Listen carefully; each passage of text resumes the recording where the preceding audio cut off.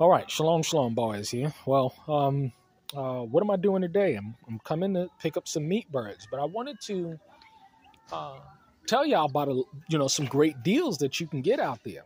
Now, out in the country, in Western Kentucky, we have a store called Rural King, and Rural King, you can buy feed, you can buy supplies, you can buy pretty much anything you need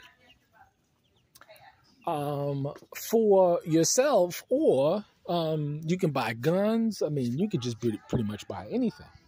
But in addition to that, you can buy ducks, you can buy specialty breeds, you can buy meat birds, you can buy turkeys. They have all of this stuff on sale here, okay? But the beautiful thing about this is that, we don't have to go and purchase our meat birds online, because Rural King, throughout the entire year, has a supply of meat birds, okay? So what we do is we just come in here and buy the meat birds, but this is the catch. You see, you have a minimum of 6 for $1.99, but the beautiful thing about these is because they are larger birds, they sell it to their customers for 99 cents a bird. So I am about to purchase 10 birds at 99 cents a bird, okay? Now you say, why is it that they would sell the birds that are larger? Why would they sell them for 50% off, right? And this is due to the simple fact that, the idea is that you're supposed to buy meat birds when they are baby chicks, right? Something real small, and then you're supposed to grow them up. But my logic is the total opposite. They've been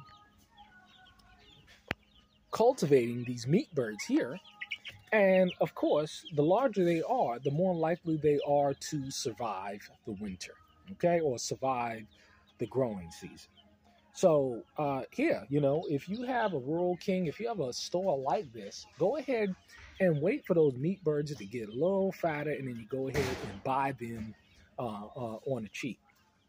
I'll go ahead most likely in a couple of weeks, once I transition to 10 birds that I have, go and get some more meat birds. But I'll always purchase these meat birds at $1 a piece. Now, it's amazing. Inflation, huh? No inflation here. But you got to know how to find deals, as opposed to spending $2 for one of these, and they're both meat birds. So, just a little idea that you can implement. Go ahead and get your meat birds from your local hatchery. You don't have to worry about shipping costs or anything like that. And you get to raise your own meat birds. Isn't it a beautiful thing? Self-sufficiency, baby.